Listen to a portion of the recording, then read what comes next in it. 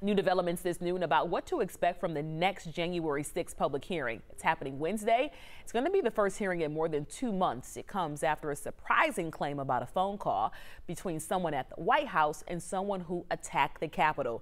NBC's Bree Jackson is in Washington for us with the latest.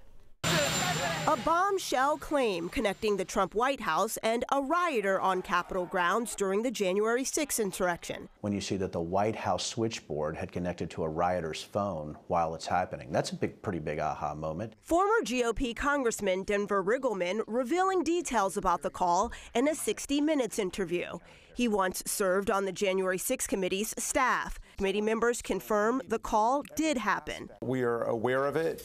And we're aware of lots of contacts between people in the White House and different people that were involved. The panel holds what could be its final public hearing Wednesday. Every step of the way was a multi-part plan that he oversaw, he was involved in personally and directly.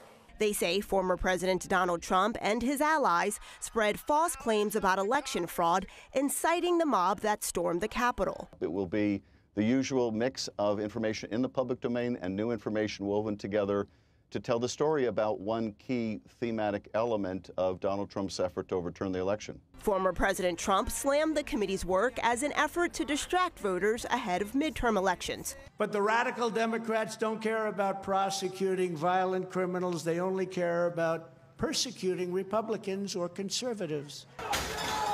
January 6 committee members say possible criminal referrals could come from their investigation. They plan to release a final report on their findings. No word on whether that will come before voters cast their ballots this November. In Washington, Bree Jackson for NBC News.